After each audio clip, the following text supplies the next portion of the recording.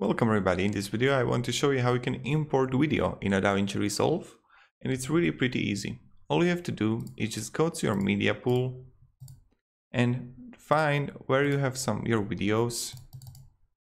For example, I have a StarCraft 2 here game. I will take it, I will paste it to media pool. I have it right now here. I will take it right now and I will paste it on the timeline. When I paste it on the timeline, now I can move it freely, I can play around it as much as I want, like that, like that. I can play around it and it's really pretty easy. You can zoom in, you can zoom out, you can change the position of the clip. Whatever your heart desire.